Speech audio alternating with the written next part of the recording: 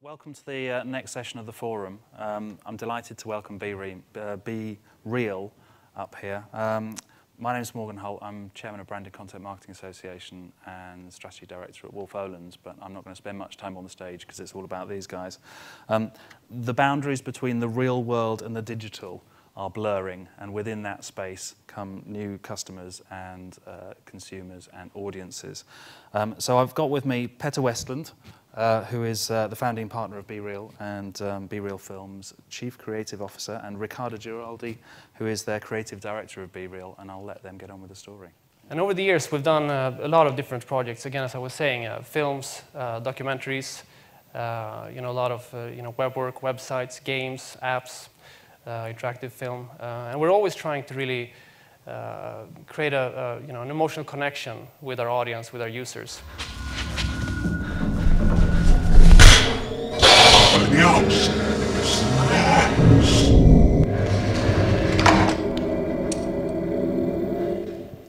We were definitely using a lot of video and 3D to create this experience. We're also using webcam and microphone input from the users in kind of an interesting way for the time. This was a while ago.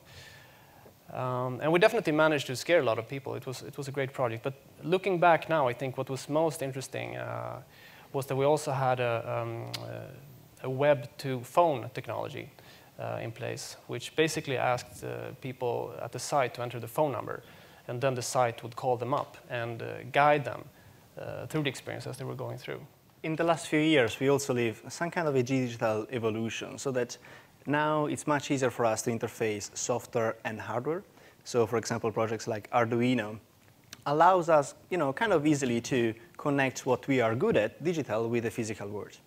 That means that we can offer new experiences that, are completely new for users because they can affect the physical world. A really good example of this is Mitsubishi Live Drive. It's a project we did with 180 LA and Mitsubishi. So the idea was kind of simple. I mean, can we let people test drive a car from their computer? So we took a real car and we set it up. We built robotics inside the car and we made that happen. So we had few cameras inside the car and cameras around this truck.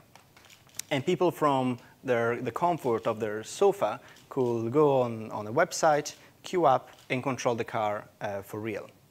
And the sensation that you get from driving this car is just amazing because it's something completely unexpected. It's something that goes beyond what you thought even was possible. And knowing that this is happening live has a huge value to it. Knowing that it's a real car moving has a huge value. We could have done a simulation of it, wouldn't be the same thing. That's a real car. You know it, you will tell your friend. It's a little story that you will be proud of and you will be happy to share. And virtual reality will probably become real at a certain point. But if you think of the experiences that we have, they mainly involve sight and hearing. We don't use all the other senses that we have. But we have a body that we don't use much. But what would be amazing is that to create experiences, now that technology allows it, that use the space around us, that use our bodies, more of our senses. That's why I think that experiences like the Wii, was very successful. Because you use the space, you use your body. It's something completely new and unexpected, and we like to be involved. So it's an enhanced video call, like I was saying, and on the consumer end, it's just you just use a normal browser. You don't need anything special. But on the salesperson side, we have this custom hardware unit. And we would really try to sort of make use of the insights a little bit that Riccardo was talking about, trying to preserve natural forms of communication, like gestures, for example, which is something that don't really come that naturally to normal video calls, and the touchscreen helps with that. And also we place the camera in the middle of the screen so we can preserve eye contact with the person that you're talking to, because if you're using your laptop with Skype or something like that, the camera's usually a little bit misplaced, sort of at the top, and I think it's maybe not a huge detail, but it makes it feel. Listen, thank you so much, Petter and Riccardo, for all your time. Thank you.